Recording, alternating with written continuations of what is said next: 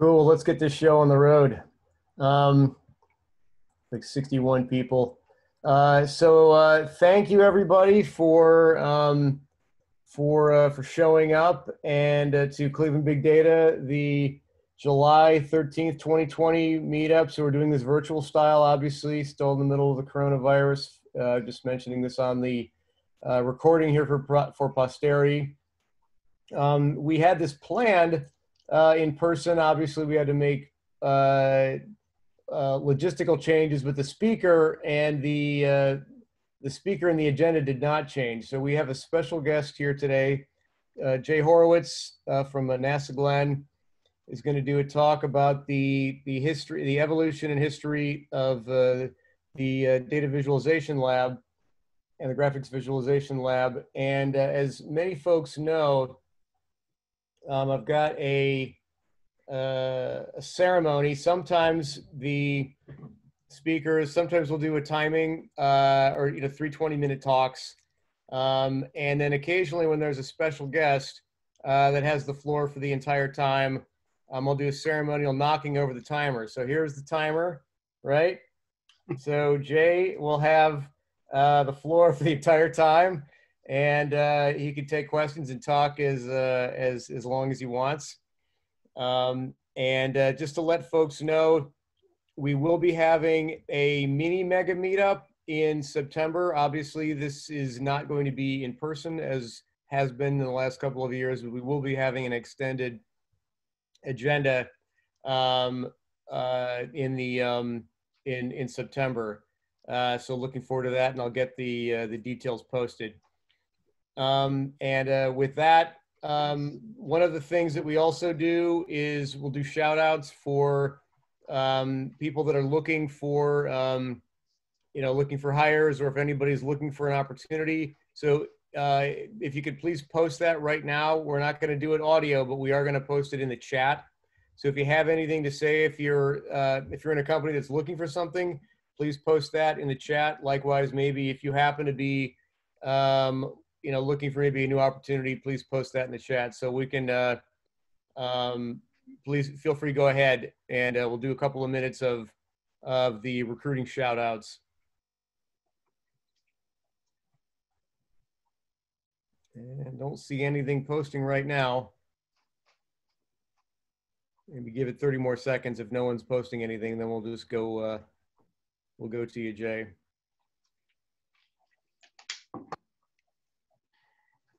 Oh, there we go. McKesson's hiring for data scientists, and Michael Stratton looking for PHP full stack LAMP opportunities. You might want to put an email address. Yeah, there we go, in the chat, so folks know how to contact you. Calvin Robinson as a internship opening for fall for data integration. Calvin, you might want to post the contact info. Michael Stratton, that was the one from before. The full stack lab developer is Mike at sunnytree.com. I'm sorry, sunnytree.org. Okay, a few more rolling in. Good, good.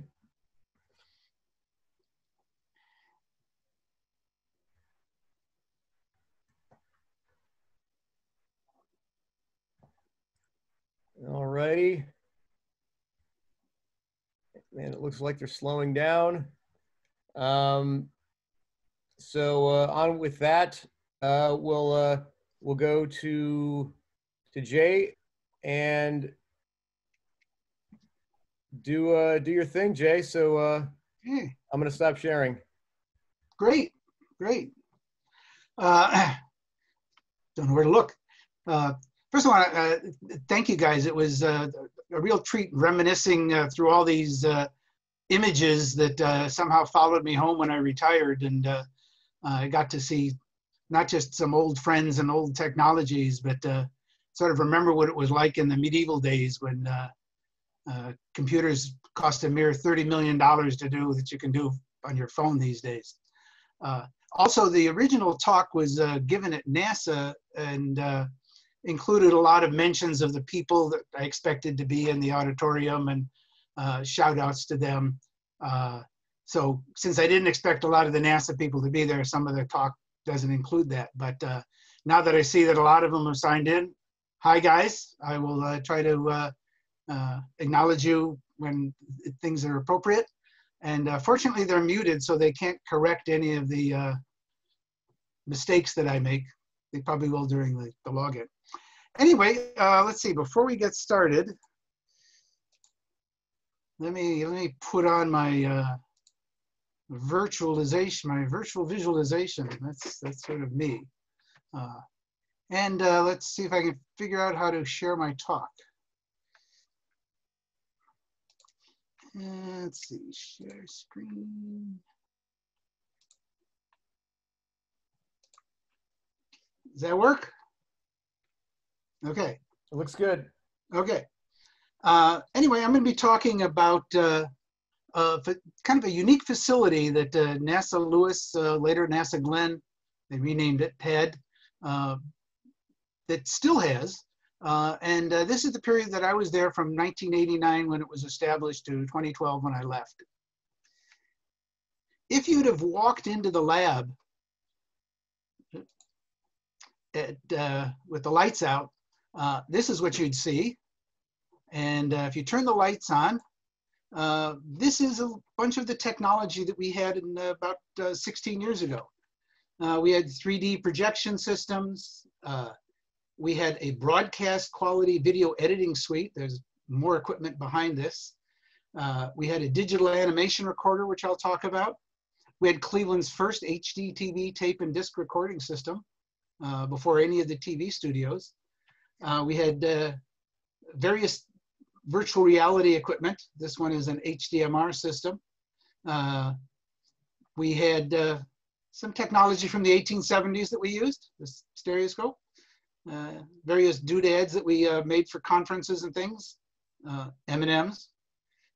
And what's not in this picture, and is already obsolete by the time this picture was taken, is we had an Ultranet frame buffer and a Pixar image computer, which I am sure probably nobody in the audience that wasn't at NASA has ever heard of. In the room adjoining that lab was another fun-filled room that had a stand-up virtual reality environment that tracked your head. We had a virtual reality treadmill. Yes, we had a treadmill in our lab. We had a multi-panel high-resolution power wall that had a whopping, see, it would be 5760 by 3240 pixels. So I'll address quite a bit of these things in the talk and why we wound up having them. But as you can see, it was kind of a interesting conglomeration of the technologies that were available at the time. Okay, some of the topics I'll talk about are supercomputing and digital science, what the environment was before the GVIS Lab was created, why we created the GVIS Lab and the ACCL, which is something else I'll talk about. Some applications that we did with digital video, and the Aero research that was done in conjunction with the High Performance Computing and Communication Program, some stuff about virtual reality, the Groove Lab, which is still there, and some public outreach, as well as why the facility worked and why it's still working. Okay, first a little bit of background about me. I got a PhD in physics from Ohio State, but way back in '73. And got a postdoctoral at Case Western Reserve, actually in the Department of Pediatrics. They were interested in doing some research in lung mechanics and other phenomena, and decided it was a lot easier to teach a PhD physiology than to try to teach doctors physics. So I was there for a while, and because I knew about computers, having done that on my PhD, I sort of became the computer expert there. This is me sitting in front of what was typical lab computers in the days in 1976. That's a DEC PDP-80 computer with a bunch of A to D converters. It was often found in labs before the PDP-11s, if anybody remember those came out. It had 8,000 words of 12 bits per word. Anyway, I decided I was interested in computer graphics and the field was just springing up, and NASA had the need for somebody that not only knew computer graphics, but surprisingly, knew database technology and Unix, which were foreign to NASA Lewis at the time. And what was going on was in the late 70s, early 80s, particularly due to Seymour Cray, supercomputers became available. And that allowed scientists to do in silico experiments, experiments in a computer. The Cray 1 that was installed in 1982 at NASA was a vector architecture. I don't even know if they make vector architectures anymore, but the computers, basically you would load up an entire vector of floating point numbers and another vector of floating point numbers, and you could multiply the two, and all of them got multiplied together in one computer cycle, one machine cycle. And so that sped things up basically by the size of the vector. That Cray 1, which we had 4,024 bits of memory. So yeah, I know, yeah, you guys are probably pretty excited about that, but 1,064-bit words. Hey, Jay, I gotta ask, did you ever sit on the seat? Oh, everybody did. Yes. That's awesome. Yeah, we have pictures of everybody sitting on the seat. It was padded. And the other reason that the computer was faster was the shape of it, in sort of a C-shaped, shortened the size of the wire connections between modules to speed up the electron flow between them. So by making the size of the wires smaller, the computer was faster, as well as the vector architecture. It was liquid cooled, required a huge power supply that was located outside the room. It was also wired, from what I understand, by a bunch of women that was like a sewing circle. It was all wired by hand. Anyway, that was the Cray 1S, and it allowed scientists to do experiments. And what do I mean by experiments? Well, the experiments were basically simulations rather than just solving equations. And a lot of equations and simulations, numerical simulations, had to be developed, which is a lot of what our researchers did. And as the computers took over the experiments, you needed a way of analyzing the results. And people have used their eyes and brains to analyze data forever. Our eye-brain system is an exceptional tool for detecting patterns. And so in almost every field of science, they had telescopes, microscopes, x-rays. This is a Schlieren photography that shows basically the shadows of pressure waves, actually they're density waves, on an inlet. And so even in the wind tunnels, they took pictures of things. Well, as they moved to computer simulations, you needed basically a digital camera in order to be able to analyze your results. And so computer graphics and scientific visualization was really the evolution of what I'd like to call digital cameras that sort of duplicated these, but gave you a lot more capability. You now had the ability to look at flow arrows and color contours and things that you really couldn't do easily with a camera. So visualization of data sort of evolved in the same way that the numerical simulation of data and experiments came about. In the early 80s at NASA Lewis, there was still a publication graphics division. There were still people which drew diagrams and charts, and researchers gave them data and they plotted it up. But as things like plotters and other output devices became available, some of that data analysis and plotting went to computers, and people programmed them.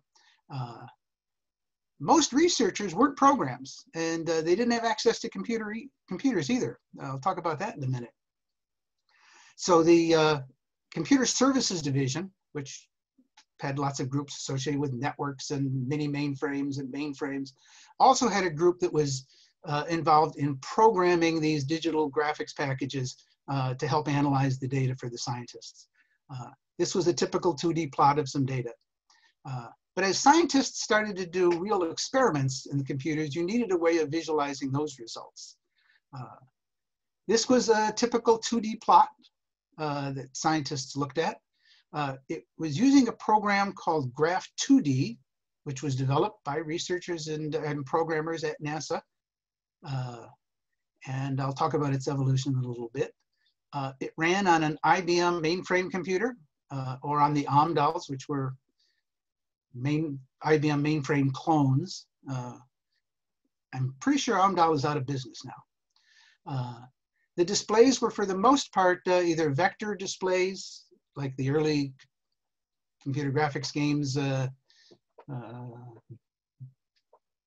Battle Tank, or one of the, trying to remember, Battle Zone, trying to remember the vector games that I played with in the 80s. Or they were raster terminals that had color table lookups. Having RGB bytes per pixel was too expensive, so they stored in each pixel one 8-bit value that was used to do a color table lookup. So we had a whopping 256 colors available at the time. Pretty exciting. Slowly but surely, the graphics packages became a little bit more sophisticated and expanded from beyond scientific visualization to a whole host of other management graphics, pie charts, that type of stuff. But still mostly on mainframes. And one of the first jobs that I had at NASA was to hand digitize the NASA worm, this logo, for use with the graphics packages Telegraph and Display, which is sort of the equivalent of maybe some form of PowerPoint, and I'm not sure what the equivalent would be, but they weren't very sophisticated. Little piece of trivia, if you ever want to know if a NASA logo, this worm, is official, the curve of the N has to dip below the line that the other letters are on. Otherwise, it's not official, which made it a mess to try to then line that up with other graphics and other text, but that's what the NASA logo looked like. As scientists moved to 3D simulations, you needed a 3D graphics package. And they expanded the Graph 2D. They had similar commands, but expanded, quite complicated to expand a 2D package to a 3D package. Your data structures had to be totally different. And Don Sissoko, who I saw is out there, was one of the ones in our group that worked with IBM contractors to create a 3D graphics package for the IBM mainframes. It looks simple just from this one simple little diagram, but if you might notice, it uses hidden line algorithms. You don't see the grid underneath going through the letters. Things like that were not trivial to do. Also, it was a device-independent package, and what that meant is it supported all of the devices that came out at the time. This is a list of all the graphics packages we had. There was ISCO, this is Graph 3D, CADM was a computer-aided design package, Patran, which was a structural analysis package, Movie BYU, which was actually used in some of the computer graphics from Tron. And if you'll notice, these graphics devices, everything from terminals to plotters, only Graph 3D supported all of them. And that's because we had somebody in our group, Norb Seidel, who I think is still in Australia now, would write drivers specifically for those packages. If somebody bought a device that did graphics or plotted, we would write a device driver for it for Graph 3D. Interestingly enough, I did a check. These are all the companies and devices that just no longer exist anymore. So that was a time in which if you bought stock in these companies, you probably lost out. Graph 3D did some pretty sophisticated stuff for the time. It supported shaded surfaces and took advantage of all 256 colors that were available on some device. It had a set of commands that you could do from the command line or incorporate as calls in a Fortran library.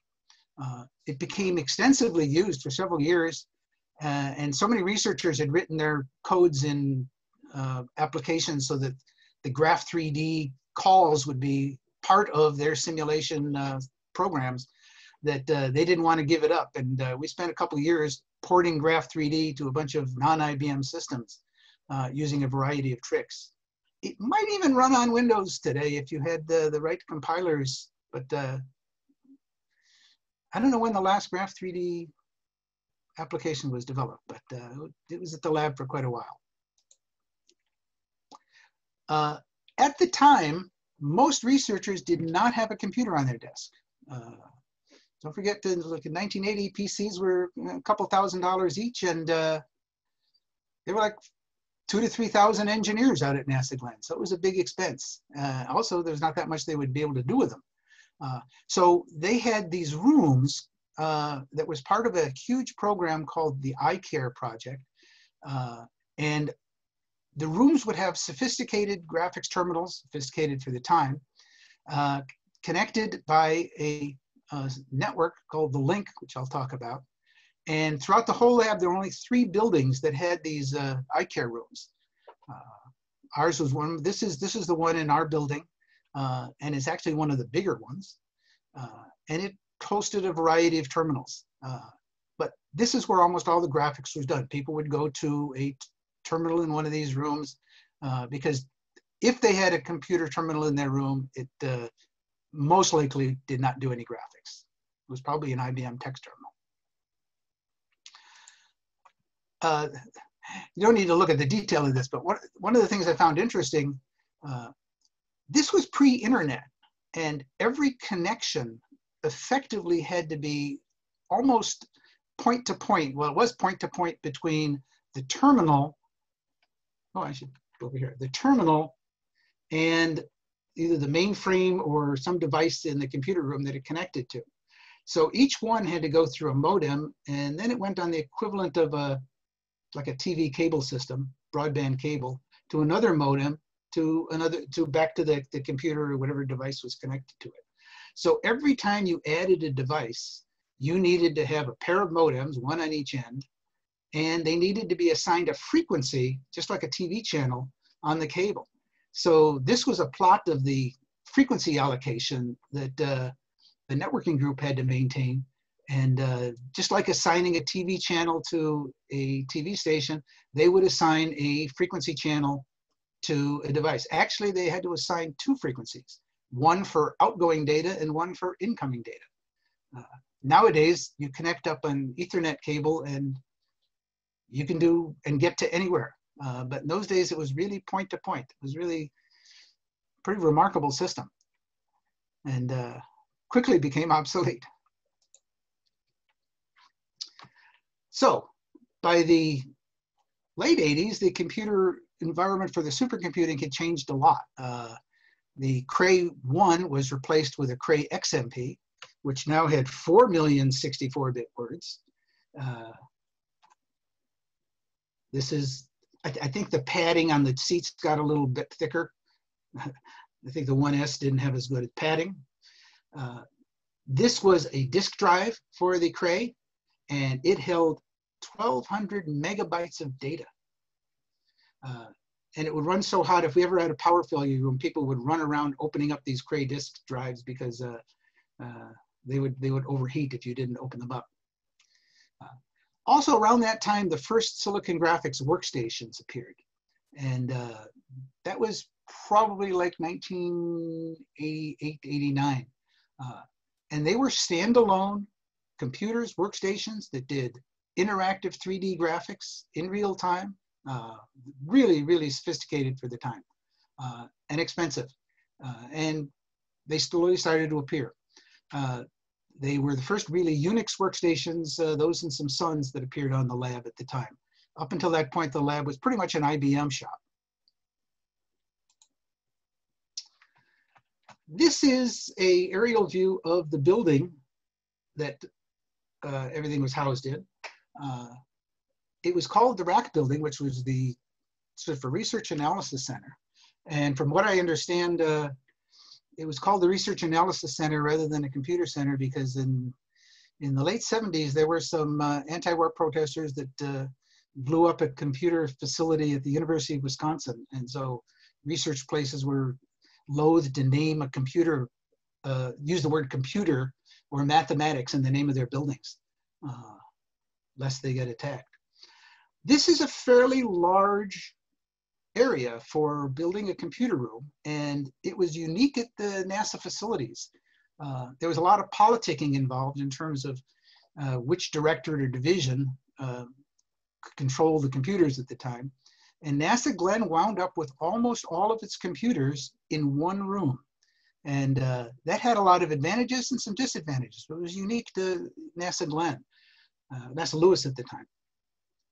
Other centers like Goddard wound up with each building having its own little computer center. And when things like networking and other things came to be about, the central management of all the computers at the center worked out fairly well for Glenn and was a lot more difficult to do at some of the other centers. They expanded the center in 1989 and built another large computer room, which I'll talk about, and some additional office spaces. The GVIS Lab would eventually be located there.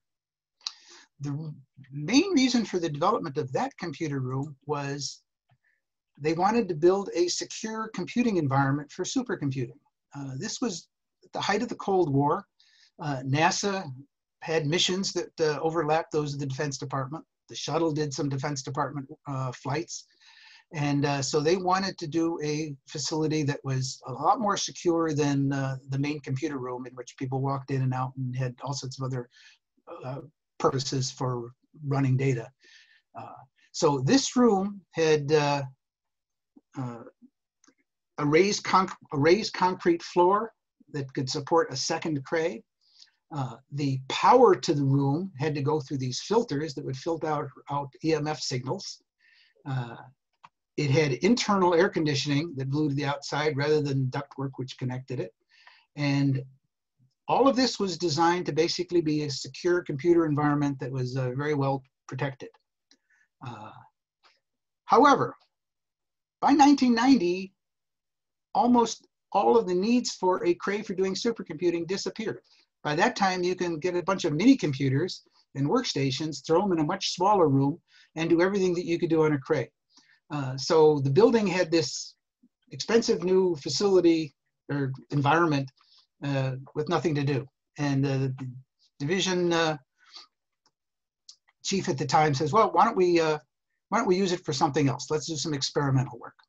And so he wound up encouraging the development of what was called the Advanced Computational Concepts Lab. And that room held a whole variety of early parallel processors from companies that no longer exist, like Convex and Paragon. It later held clusters. NASA Glenn was one of the first to do cluster computing and has evolved different size clusters over the years.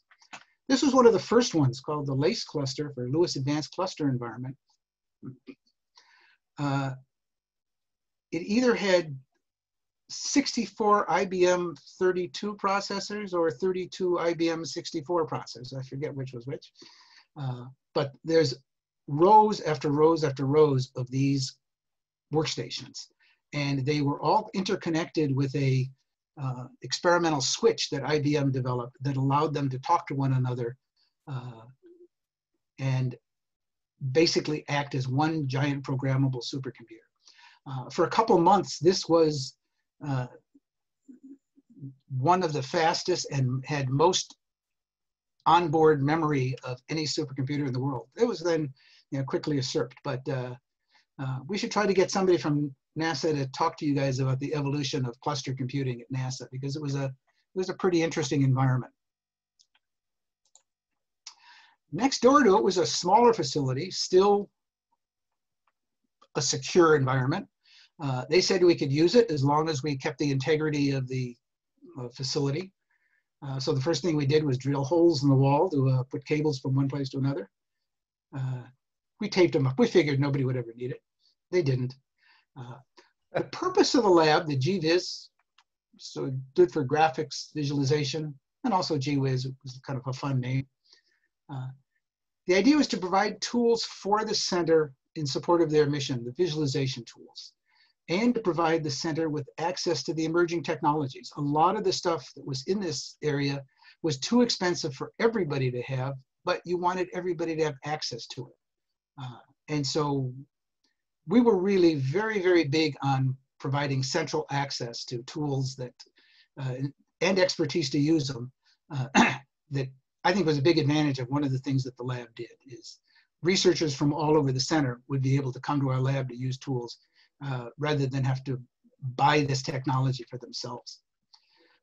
The other thing is the images that were created were really useful tools for management and program mission directors to promote their programs. They needed to convince Congress and the public and everything else about what they were doing. And so a large part of ours was to take the interesting data that the scientists did and to try to package it in a way that the public and others would be able to understand. I see that this is Mary Vickerman, who's out there somewhere. Hi, Mary. I saw her name on one of the joined lists. This is Peter Quinn. That's probably me in a much younger version. So some of the types of visualization that we did at the lab were things like flow visualization, swirling flows. You'll see this structure a lot. We did an awful lot with jet engines.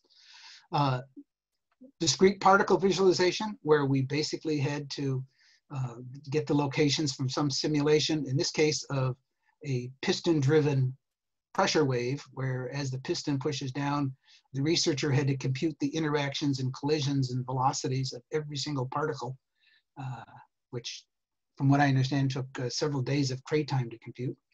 So this was a visualization. We did structural analysis of various things. Dorothy Carney, who I saw is out there, hi Dot. Her husband was involved in the analysis of the deformations of everything from what a broken engine blade does to an engine, to, in this case, what the piece of foam that damaged the leading edge of the wing in the Columbia shuttle that caused the accident. So this was a single frame from an animation.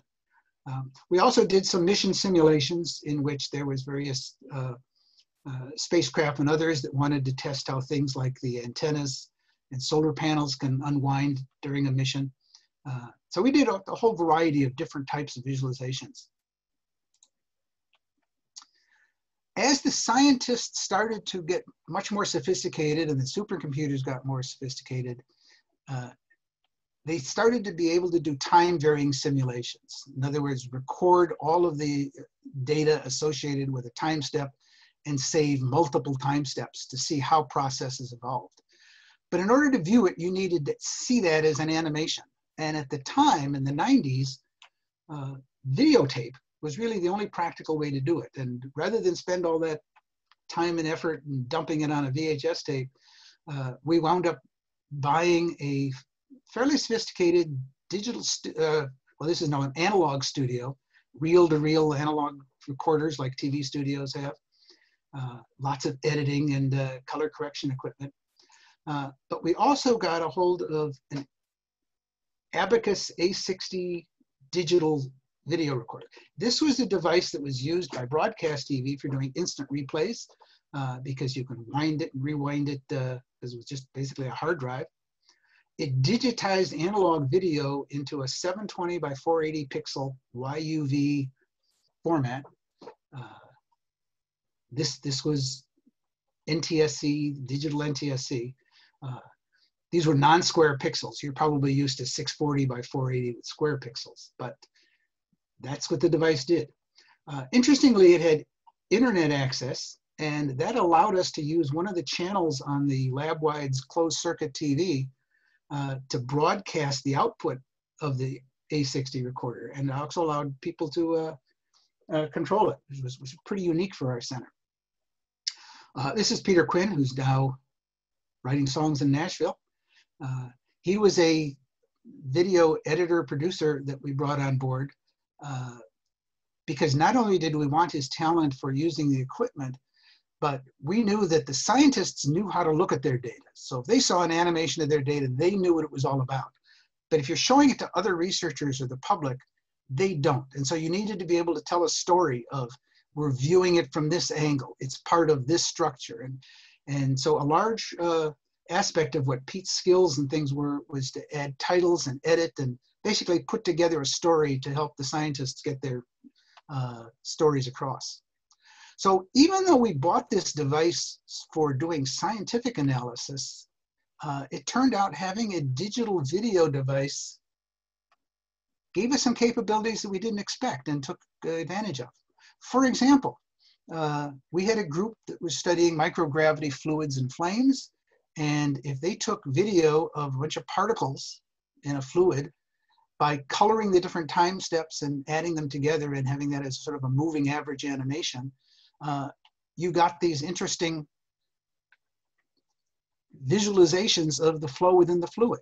And the color tells you which direction it was going, because you knew that the purple part was earlier than the cyan part. And the length gave you some indication of how fast it was going.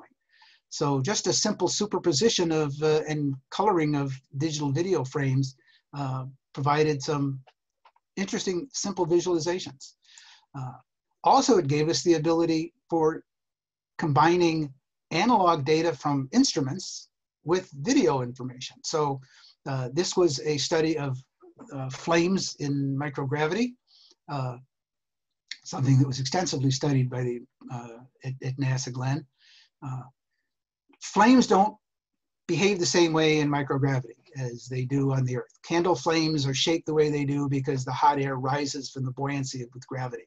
You don't have that gravity, you don't have that buoyancy. But even in the shuttle or the ISS, it's not a complete zero-G environment. There's these tiny little micro accelerations, which were measured by a device, the X and Y coordinates of the acceleration. And the scientists were able to, with our digital video system, find those video frames and those time steps associated with the data to combine and join them in a way that they could see the acceleration vector and the shape of the flame at any given instant in time. One of the many visualizations that Mary Vickerman did for that group. Here's some more, in which video was combined with digital simulations of the same phenomena. In this case, there were two cameras looking at a flame moving across a liquid surface, liquid fuel, and this was a top view from a simulation. Here's a side view that shows the flame, the particles in the fluid underneath, and a digital simulation of that phenomena. And you see it predicts that there's a swirl as the liquid heats up, as the flame moves across it, and that's the same thing that was predicted. Ooh, I gotta watch where I'm putting my cursor. That's the same thing that was predicted by the experiment. Our bread and butter was the aeronautics research visualization. Lots of researchers were looking at everything from advanced propeller technology to how fluids mixed in turbulent behavior, to what happens inside a jet engine compressor, to I have no idea what these are, but we did them. It looks awesome. Ah, they were. In fact, this is Dale Van Zanti, who I see signed in. Glad I put this in there, Dale. This maybe he can explain what it is during the question and answer. But it was a visualization of a series of researchers' work that was trying to increase the efficiency and cleanliness of jet engines. And this was one of the technologies. Let's see if I can restart that, because interestingly enough, this was probably done 10 years ago, and you'll see sort of an update. They're still working on this problem.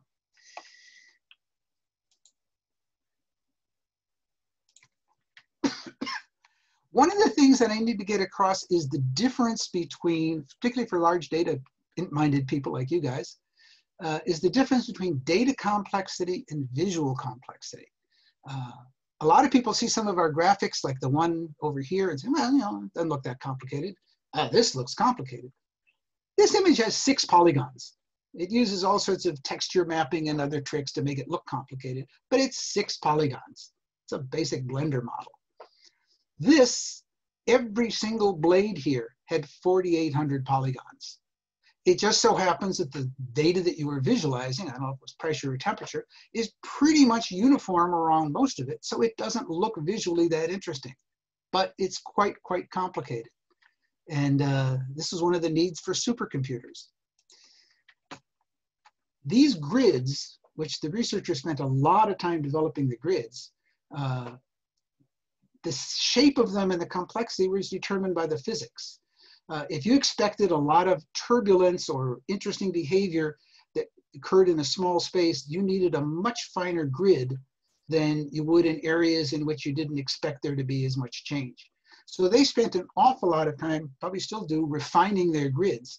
As you can see here, the grids down where surfaces meet and where you expect a little bit more turbulence and interesting stuff to happen, that and along the edges, get to be fairly complex grids. So the fact that visually this isn't that complicated, in order to generate that picture, you needed lots of grid points, which means you needed to do lots of computations, which means you needed to do a big job on a computer. Interestingly enough, there was a saying that all CFD jobs take 12 hours, no matter how fast your computer is.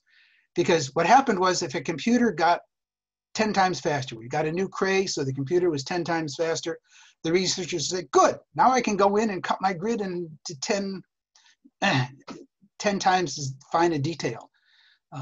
Because in many cases, the more detail you can cut it up into, the more fine detail of the simulation you can get. So if your simulation, you started at night, you came in the morning, 12 hours later, and it was done, if they gave you a faster computer, you just said, okay, I'll run the simulation again. It'll take 12 hours because let it run overnight. So the faster computers just generated more data, same number of jobs. But it also needed, for the researchers, some high resolution displays. Keep in mind that animation, which you watched on a TV at the time, was 640 by 480. And the workstations they were using were typically 1024 by 768, believe it or not. That was considered high resolution, but it was higher resolution than TV. So we spent quite a bit of time evaluating and then working with Sony that brought in their digital their HDTV recording systems that had tape and disc recording. It was an analog system, not a digital system, but it was a little higher than 1280 by 1024 equivalent pixels. It looked fantastic. The reason it was analog is the industry had not yet settled on a digital video standard. And the analog, basically scan lines worked pretty well. The images looked fantastic. Several TV studios in the Cleveland area came to our lab to see what HDTV looked like, because we had it before they did. Because people didn't have HDTVs in their home, so there was no reason for them to broadcast it. Also, the color models were more accurate than NTSC. And for the researchers, where they're mapping data, pressures and temperatures and flows to colors, the color accuracy turned out to be an important part of why we went to HDTV. But eventually their workstations and things got to be pretty good, and they had high end, but they did what I told you they do. They split their grids in part and wanted to visualize stuff with even higher resolution. So we built a thing called a power wall, which was 9 HDTV monitors driven by 9 computers and a 10th computer that basically coordinated the output of all of them. And that allowed us to display effectively 5060 by 3240 pixels. I know you're excited. Nowadays, people's phones can do 4K. So, just amazing. But this allowed researchers to basically look at extremely high resolution images of their grids without having to zoom in and move across. They get the big picture as well as the more detailed picture.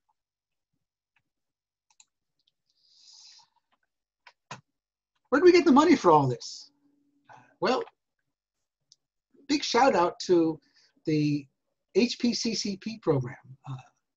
In 1996, DARPA, NASA, NSF, and others all shared in a congressionally mandated program to develop high-performance computing equipment technologies, networking technologies, database technologies. It's funded a big effort in doing research in engine simulation to help the America's jet engine companies, GE engine aircraft and others. It provided money for the clusters and parallel processors that we put into the Advanced Computing and Communications Lab. And an awful lot of the technology that's available today that you people out in the big data world and cluster world are using were all the outgrowth of the High Performance Computing and Communications program. They also provided some environments for NASA called the Advanced Collaborative Environments. Ours was called the Groove Lab, and I'll get into that one in a little bit. But first, let me talk about virtual reality. I used this silly cartoon to introduce virtual reality, and you think, oh, that's kind of silly. But what if you wanted to learn how to use a yo-yo in the 1/6 gravity of the moon? Or what if you wanted to train an astronaut to unspool wire in space in front of the ISS? You needed some way to simulate the physics and mechanics of strange environments. And virtual reality really let you do that. So besides being fun for games and things, there are some very interesting uses for virtual reality, and our lab got into it in big time. The first use of virtual reality was more for demonstration purposes. There was a program run by the Communications and Networking Group with a commercial product called TerraVision that basically was sort of like imagining simulating a drive across the country using Waze, but the Waze has to, every time you cross a geographic boundary to a different state, look up the map data on a different computer. So this basically simulated a flight across the United States where the maps were basically brought in by computers that were distributed at different centers around the country. And to make it look cool, they did it in virtual reality. And this group, Mike Zernick and Dave Brooks, brought the first virtual reality equipment to the lab. This picture, by the way, is a fake. He's looking at his hand. He doesn't have a glove on. He doesn't see it. It looks like he's doing something, but that was done for some publication. And it was used extensively, even though it doesn't show anything. One of the things that our group did for the Office of Education that was an interesting virtual reality project was we developed a simulation working with Tom Benson, who was one of our research engineers, to work out the mechanics and equations of the Wright brothers flight. Tim Dadul of the Office of Education funded our programmers to develop a simulation of the Wright brothers' first flight.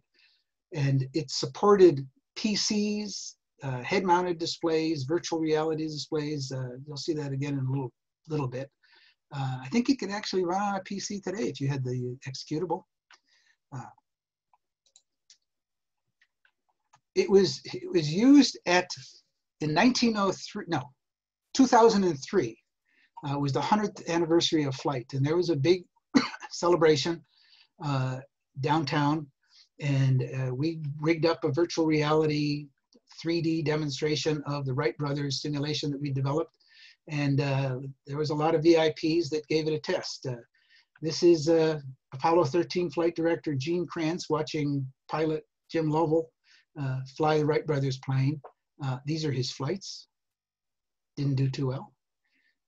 Interestingly, we had some Blue Angels pilots that tested it. And the first time they flew it, they crashed. And one of them says, okay, now I understand it. And he then proceeded to basically keep it in flight until it ran out of fuel. It was pretty amazing to do that in the second time. John Glenn was there talking to Phil O'Connor, one of our programmers, who now works for a virtual reality company, Magic Leap in Florida. And we got John Glenn to sign the flyer that advertised the simulation that he ran. And this was, as I like to say, right stuff on right stuff I write stuff. Which has nothing to do with big data. I just like that joke. So. There was other applications that are a little more serious for virtual reality. We created a virtual reality simulation for a treadmill for a collaboration that we did with the Cleveland Clinic that was interested in how to train astronauts to overcome the space sickness that they feel from long duration flights. One of the concerns was you spend 10 months going to Mars in microgravity and you then get out, and how do you function if you've been used to microgravity? What do you do to prepare yourself for a gravity environment? There's all sorts of interesting stories that the astronauts will tell you about getting used to life on Earth after you've been in the ISS for months. You're so used on the ISS to holding something and then just letting go, and it'll be right there and floating in front of you, and you can pick it up and continue working. So they keep telling the astronauts, make sure the wife holds the baby when you get back. Don't let the astronauts hold the baby. They'll just assume if they let go, the baby will stay there. So we created a virtual reality environment that linked to the behavior of the treadmill so that the person on it could basically get the feeling that they were in a gravity environment while they were doing their exercises. We had some larger, fully immersive environments that you didn't require head-mounted displays and others. This was an immersive desk that Rich Reinhardt is out there looking at. This is Laura Monroe, one of our graphics developers, who I see signed on. Hi, Laura. She's at Los Alamos, playing with better toys, I think, than we had. We took a lot of these environments because some of them were portable, quasi-portable, to events. This was one in Washington, D.C. that we took all of our stuff to. And again, the value for being able to explain your research and have some way of getting the attention of non-scientists is quite valuable. This is Dennis Kucinich. Clevelanders remember him.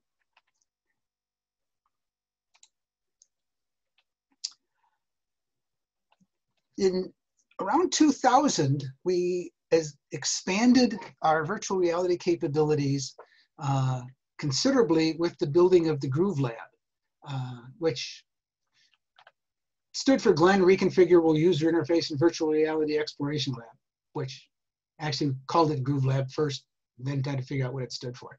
Typical NASA. What I mentioned, the high performance computing and communication environment or program, they funded a series of collaborative environments at NASA. There was one at our center, Langley, and Ames, with the idea of allowing researchers to interact with one another in virtual environments, things that nowadays gamers do all the time. My 8-year-old grandson does collaborative games in a virtual environment, much more sophisticated than anything NASA did at the time. The lab was actually built in a room that held the disk drives for a mainframe. And let's see, I think I have, yeah, this is a time lapse of the actual building of the lab.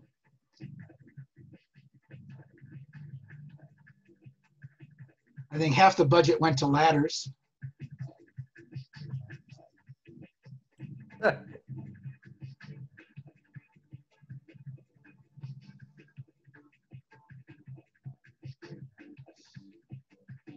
Let me kill that. That goes on for a while, but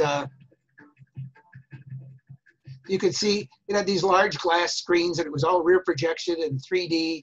And nowadays, schools can do this for a fraction of the cost. There's Dot Carney, and this is Rich Reinhardt giving an example of looking at some visualizations in the Groove Lab. And by reconfigurable, it wasn't trivial, but you were able to, it was on wheels, you were able to slide it around and move the screens so that they either formed a cube environment, or in this case, a flat environment, or like an amphitheater. So you can reconfigure the environment for different purposes of visualization. So let me wrap up with some work that I'd asked the folks at the GVIS Lab to say, what are you guys doing now? And when it looks like they're doing the same thing they were doing then, but with bigger data sets. Each of these visualizations, from what I understand, used approximately 1/3 of a terabyte data sets. So again, once you get more capabilities, all you do is you slice up your grid even finer. And here looks like almost the same combustor. I don't know if that's a turbine or a combustor, but again, you can see that the nature of looking at the details of the turbulence and other effects are just a lot more sophisticated, and they do an awful lot more study, which requires a lot more computing. And it is rocket science. The other thing that we were, I think, very fortunate enough to get involved with was up until 9/11, it was a fairly open environment, and we had lots of tour groups come through our lab. These included everything from kindergarteners and K through 12 students, universities, industry people, local and state governments. A lot of them came through the lab, and we were anxious to show them technology that was unique to NASA at the time, but would later wind up in Best Buy. We also participated in events like Ingenuity. We were part of the Ingenuity Festival for the first several years. We've had students from the Cleveland Institute of Art bring their models into our virtual reality environments to see what they can do. So we were a nice group of civic participants that got a chance to see what NASA was doing and where their money was spent. This is a letter from a 5th grader that came through the lab, and he was impressed with a demo on the Silicon Graphics that had a spider walking across a checkerboard. So when he went back to school, that's what, he didn't care about the science. He was interested in that spider walking across the checkerboard. So one of the reasons that the NASA GVIS Lab worked was we had a combination of centralized and local resources. If it was too expensive for everybody in the lab to have, we would get it and then make it available to them. So they would learn how to use it, so that by the time the costs came down and they would wind up being able to put something in their own environment, they already knew what to do with it. We also had support from our upper level management and working with great teams. And we had the best users and collaborators. I mean, we really enjoyed working with them all. So again, thanks to the many researchers, some of which are logged in now, who collaborated with us and trusted us to represent their work, hopefully honestly. And a big thanks to the old GVIS team.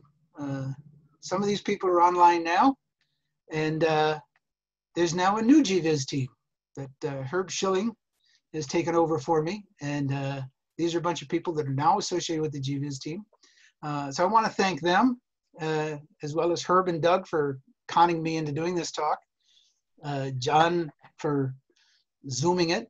And also thanks to Nora Peterson, who, from what I understand, helped promote this and managed to con a lot of people into logging in. So with that, I will try to figure out how to stop this. Oh, right here. Yeah, we can just take questions. See if there's any questions. I'd be glad to take questions. Oh, and one person I want to thank real quick, John Murdoch and the Linux Foundation. Thanks so much for the letting us use the Zoom. We literally could not do this without you. So thank you, John. Yeah, and on with the questions. Jay, you just want to read them? Why don't you just read them straight off of the chat? Oh, okay, let's see. Oh. Where do I see the chat? Oh, Q&A? or chat? No, there should be a chat section. I can read them. I don't see Oh, any there it is. questions Okay, I yet. see. Well, let's see. So let me see if I can tell the questions.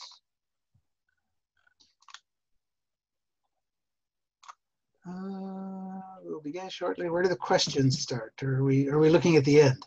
Yeah, we're at the end. Oh, okay. Your question from Paul Castellano. What's the Oh, visualization behind you? oh. that tricky visualization. How's that one? That's the data visualization has gotten to the point where you can do real-time visualization on a PC, and our group has taken to various the Science Center and others an application where you can put a shape down on a piece of paper that gets photographed by a video camera fed to a computer that does a real-time flow visualization and then displays it in real time. I was going to try to use that to create a video, but instead I created a bitmap of me, and there's a program called Flow Square which generates various solutions to, I'm not sure what kind of equations, but that's what that was about. I have no idea if those are pressures or, anyway, it was something I did this morning. Cool. Nothing as sophisticated as what my team does. And hi, Paul. Where do you see NASA? Oh yeah. I think that was the next question. Where do you see NASA and virtual reality in the next 3 years? There's been a running joke that virtual reality is the up-and-coming technology and has been so for the last 20 years. It's an interesting thing that I don't quite understand, and I'm very big in 3D photography and looking at stuff in 3D. Have 3D TVs, and that came and went because people poo-poo the idea of wearing glasses to watch something in 3D, but they'll think nothing of putting on headsets and walking around the house in virtual reality. I don't understand it. There's a lot of new technologies for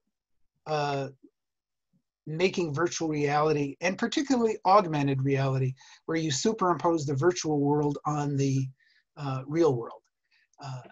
Interestingly, I don't think it's NASA that's doing any of the cutting edge work in that. They're basically, from what I gather, being able to test a lot of it, but I don't know if they're developing a lot of it because so much is being developed by industry, by gamers, by companies that are using it for a lot of more demanding applications, surprisingly, than NASA would have. So I don't quite know where NASA is going to go. Probably the best thing is to go onto your gaming websites and see what they're doing, and that's where NASA will be in a few years. We're no longer the leader in that. Interesting. There was another question. Do any private flight companies use the lab? Private flight companies, or? I'm just reading the question off there. That's all. It's from Kirk at 703. Oh, I don't know. That's something that Herb Schilling might be able to answer in terms of who's doing some collaboration. I know that they're developing an awful lot of applications for other research labs around the country, and NASA Glenn has always partnered with companies to use their wind tunnels, to use their drop tower facilities, to use other things that that they may not be able to have access to. Maybe at some point Herb Schilling can jump in on that. I've been retired for 12 years and go back there to either serve ice cream to the interns or catch up on what they're doing. Oh, we got a comment from Herb. He says, not really. So Oh. I think that answers that. So the answer is not really. Next question from Michael. Did you work closely at all with the hardware companies, and how much did they assist you with those with the computing? Yes. both with the hardware companies and the software companies. The center worked quite extensively with the hardware companies that are developing the computer technology. For example, that LACE cluster that I was referring to that used a bunch of IBM workstations, those were interconnected to a very experimental switch that IBM was developing, and we were one of the first places to get access to that switch for interconnecting workstations. So we did an awful lot of work with them to look at everything from operating system and user management and program management, queuing systems that would later become part of the way people use clusters today. But we also worked with the hardware manufacturers, the companies that built the virtual reality equipment for the Mercedesk and the Groove Lab. We were often one of the first groups to get access to those, and they came out and developed some stuff quite extensively with our facilities in mind, or learning from some of our applications. Also, the software companies that wound up doing some scientific visualization, they wanted to be able to support virtual reality, HMDs, large screen 3D devices, and they didn't have access to them. So there were companies that wound up using our facility and sending us drivers and things to test out their software in virtual reality that they can then use to basically make it available to others. So yeah, we worked quite a bit with the hardware companies. And I think Herb can probably throw in, I think they're still working with companies like Microsoft and the HoloLens, which is a augmented reality device, you know, to basically be a beta tester and, you know, help develop a lot of the technologies for that. So yeah, we do. Cool. Let's see the. Oh, Mark Celestina. Oh, hi, Mark. Actually, it goes back. Mark Celestina and Rick Mulek and researcher John Adamczyk, they worked with companies like Cray because they had codes that could take advantage of Cray's vector architecture. And so every time Cray came out with a new computer that they wanted to be able to brag how fast it ran, would call these guys up to put their programs on their computers because they knew how to basically milk every megaflop out of the things. So it wasn't just our group. A lot of the researchers worked with the computer companies that evolved at the time to help test out their. So, you know, when you spend $30 million on a computer, not a lot of people have the ability to do that, and the computer companies want to see what you're doing with it, so they can sell you a $40 million computer.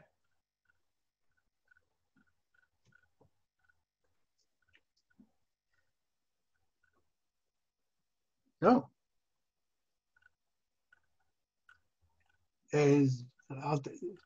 Mark says they gave him time in many. I know Cray is still somewhat in business. Are you talking about that they gave you time? Oh, they gave you time from midnight to 6 a.m. Oh, that was back in those days. Okay. Because Cray still exists. So any other questions?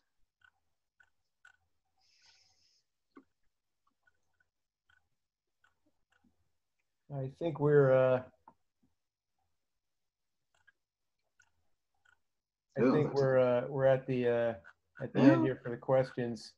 Oops. Oh wait, Helen's question. Let's see. Let me scroll back to see what Helen's question was. What was Helen's question? I'm looking too. Oh, here. What NASA is using now is available to us. What do you see being used today that'll be in the near future? Oh, well, the HoloLens is a pretty sophisticated little augmented reality device that lets you see the real world, but you see superimposed in it all sorts of other objects. That kind of technology is, from what I understand and read, being much more sophisticated. Instead of having heavier glasses, they're now thinner, they're lighter, they use more sophisticated optics. The company that one of our programmers, Phil O'Connor, went to work for, Magic Leap, had a real sophisticated device, so sophisticated they almost went bankrupt developing it, but they're now using it, from what I understand, for corporate uses. But Google, Microsoft, and Apple are all working on much lighter, easier to wear devices that can basically show you virtual objects superimposed on things that you can do with your phone now. I mean, you know, nowadays you can hold your phone up in front of a building and it'll tell you where all the eateries are inside that building, you know, but I'm sure NASA is not the only one that's looking at that. Hey, there was one from Herb. What was your favorite moment where a VIP got it as a result of seeing a GVIS visualization?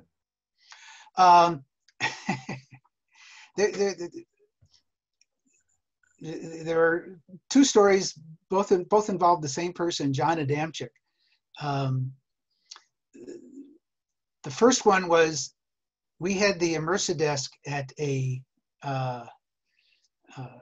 conference, and he was able to drag over the head of GE aircraft engines to look at the simulations that he did in virtual reality, looking at the flow around the blades in an engine turbine. And one of the things, not only was the GE researcher impressed, but he was a little disconcerted by the fact that in virtual reality, you could see the shape of the blades in much finer detail than on any of the publications or things that they had let out to the public, even though it was not a proprietary visualization that we were doing. So he understood that you can see an awful lot more in virtual reality if you had the ability to stick your head in, move things around, and look at things in more detail than you would on a workstation. So he was pretty impressed with that visualization. The other one was, we had some researchers from the Cleveland Clinic that had brought in some type of CAT scan. I don't know, they weren't MRIs, but they were some type of very high resolution scans of the nerves from a rat's brain. And we had a way of doing volume visualizations in the Groove Lab where you can basically move your head and look around. And so he was basically inside this rat brain looking at all the nerves, and he noticed a twisting of the nerves around certain things that he said he has never seen before.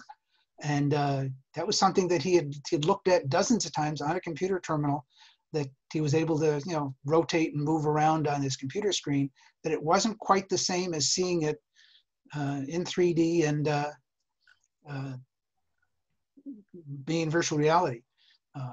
The other one that was a somewhat interesting one is a Cleveland Institute of Art student had made a bunch of models of Roman gods, and he made a model of Athena that was pretty impressive. You can imagine Athena in all of her glory. And when he brought it into the Groove Lab and was basically standing next to a full-size image of the woman that he created, he was a little intimidated. So, you know, it's one thing to basically see a little model, you know, on your desktop, but when you see it and you're looking eye to eye into it. Oh, and one other thing, the head of the Cleveland Art Museum came over one time, Catherine Lee, and we had, as a demo, had gotten a hold of a digitized version of Michelangelo's David that we had in virtual reality. And you were able to, you know, move in, zoom around, move up. And we got to face level where she was looking right into David's face. And she said she has seen the actual sculpture of David dozens of times in real life, but always from the floor level looking up. She had never been able to go and actually see the detail of David's face in the size and shape, looking right at it. And so she was extremely impressed. This was at a time in which the Art Museum was actually considering creating a virtual reality facility in the Art Museum, specifically for looking at things like sculptures and other things, archaeological stuff. It wound up not being utilized for that purpose, but I think that the room where their Gallery 1 is was originally intended to be a virtual reality environment.